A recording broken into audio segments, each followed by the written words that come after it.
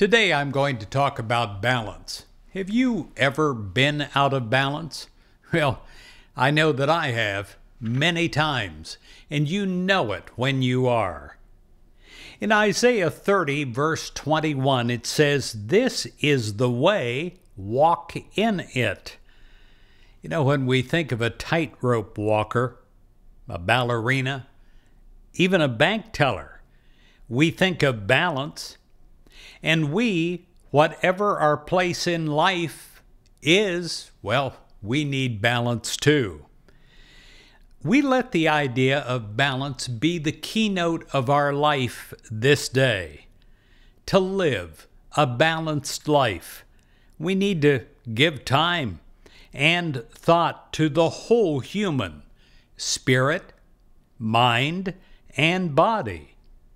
And we can't neglect any of these phases of being. Through prayer and allowing God's power to flow in and through us, we lay a foundation for perfect balance. Our thoughts must be well monitored so that we choose thoughts that we would like to see take shape and form in our world.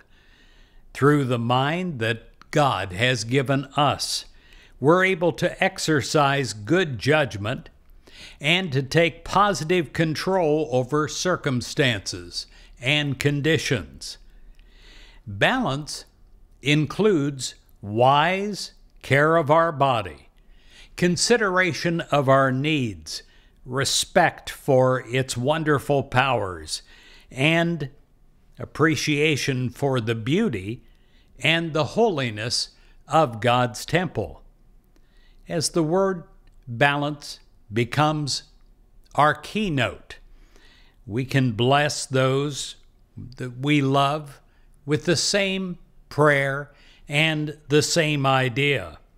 We can see each one as whole, spirit, mind, and body. Today, dear God, we pray that balance will become the keynote of our lives. Where we are out of balance, correct us. Make a course correction. Help us to stand upright in our soul, and help us to feel again total well-being.